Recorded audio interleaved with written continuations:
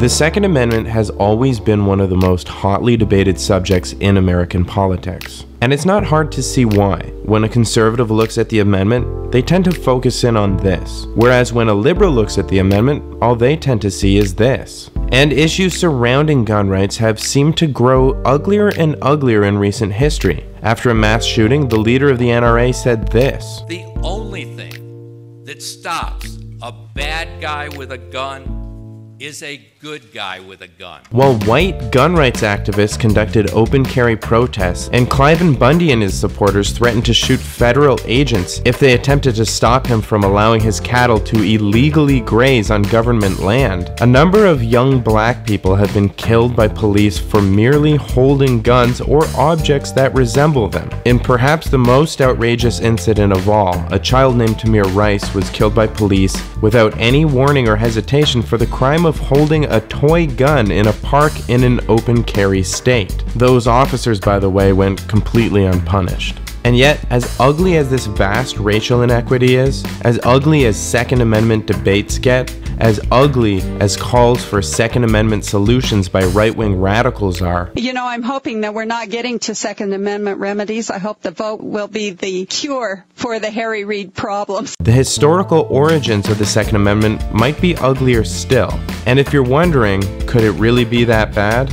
Prepare to be a little horrified.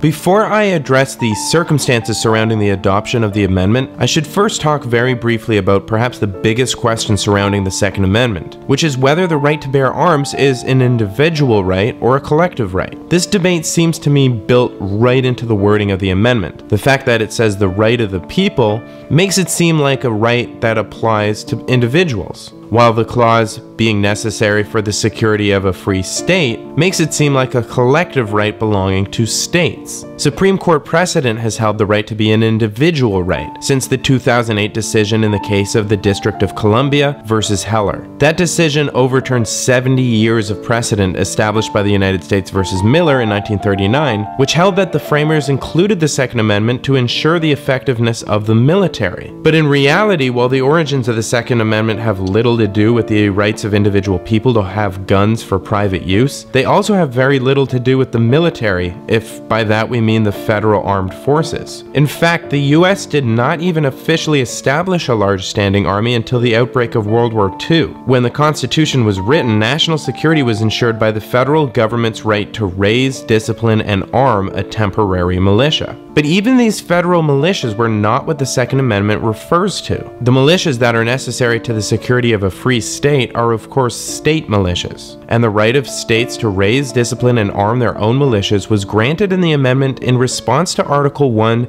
Section 8 of the proposed Constitution, which only granted the federal Congress that right. But if Congress has the exclusive right to raise a militia, what would happen in the event of a slave revolt in the South? Could Southern slave owners count on the North-controlled federal government to help them protect their right to own slaves? Well, that's exactly what slaveholders and slave advocates were concerned about when the Second Amendment was drafted. As Patrick Henry put it, if the country be invaded, a state may go to war, but cannot suppress slave insurrections. If there should happen an insurrection of slaves, the country cannot be said to be invaded.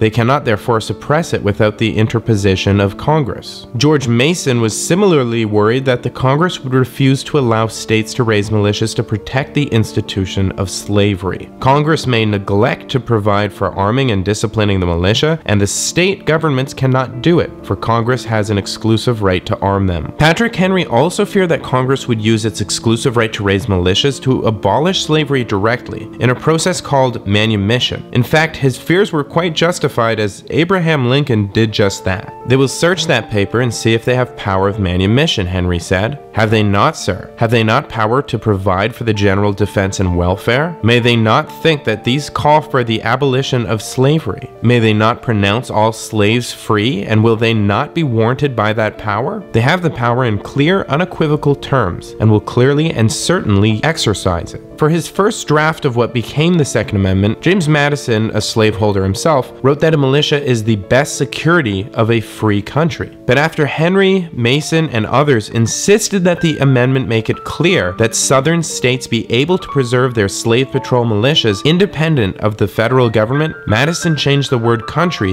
to state. So given that the Second Amendment was born out of a concern to protect the institution of slavery, do you think maybe it's time we stop using it to frame our ethical debates about gun laws? If we move our focus away from what the Constitution does or doesn't say, what the founders had in mind or not, and started to look instead at the real-world consequences of gun laws, could it really be that bad?